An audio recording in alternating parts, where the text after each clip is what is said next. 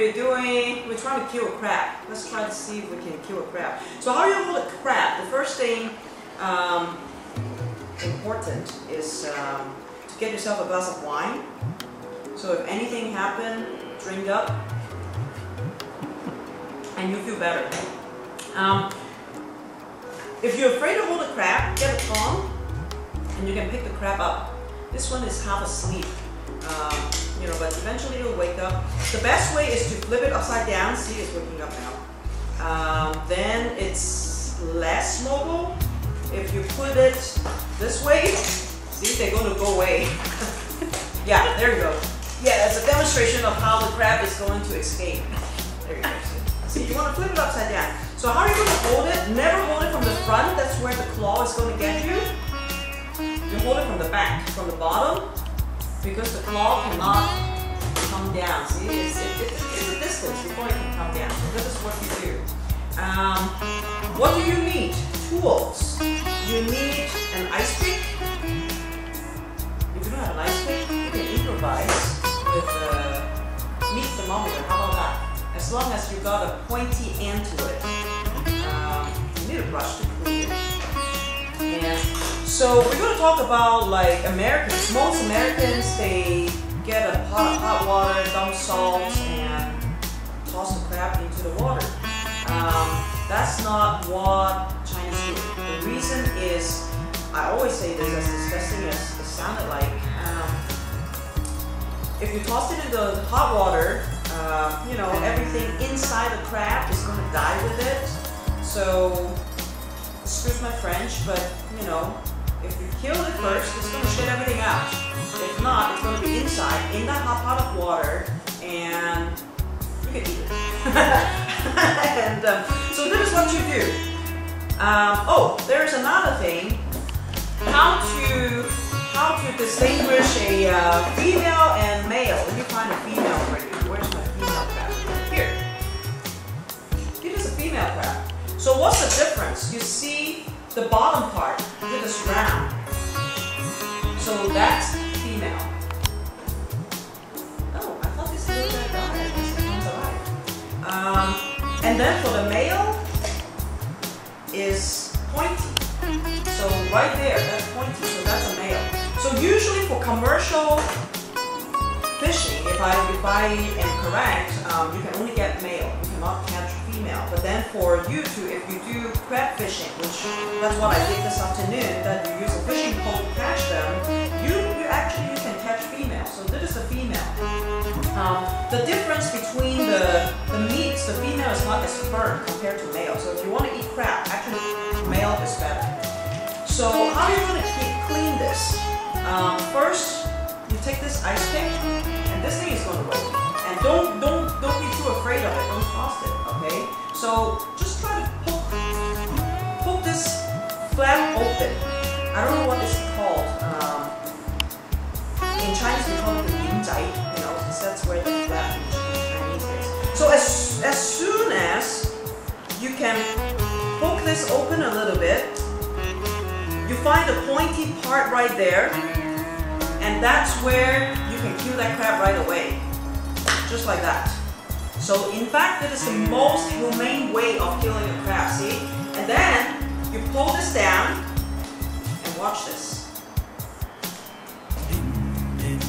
So this is what it's very, very important to do. So when you tear this part off, everything's going to come out. So those are the juice you don't want. You don't want that. And that's why the way Chinese cook the crab, it's more fresh in taste and tastes sweeter of that crab meat.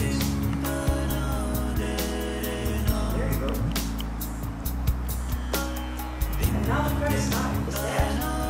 So in a way, it's way more humane than tossing it into a hot pot of water. So now, what are you going to do? Water, take a brush, and then you clean it. You have to clean it very, very thorough because crab is on the bottom of this ocean. So there's a lot of mud, as you can see there. So you have to, you know, really brush it out. One thing very important is, even though the crab is dead now, but you know, it still may have some nerves. So there's one time you know, the crab, after I killed it, it was sitting there for a couple of minutes because I killed 14 crabs. And I grabbed it and it pinched me because the nerve wasn't dead yet. And so, sure enough, that was quite painful. But yeah, so you just brush it out, clean everything, you know, clean out all the sand, all the mud, you know, give it a really good shower. And then how you're going to do that is, then you can, you know, you just let it stand a little bit. And then you can put it in a pot and steam it. So that's what Chinese want to do, is you always steam the crab so that none of the juice, none of the sweetness, the flavor from the crab itself is going to remain inside. And so when you steam it, just steam it for a size like this. This one is just about a pounder, 1 pound. Just steam it for about 10-15 minutes, depending on how big your crab is. Usually I'll say, you know, in the safe side, 12 to 15 minutes is good for 1 pounder.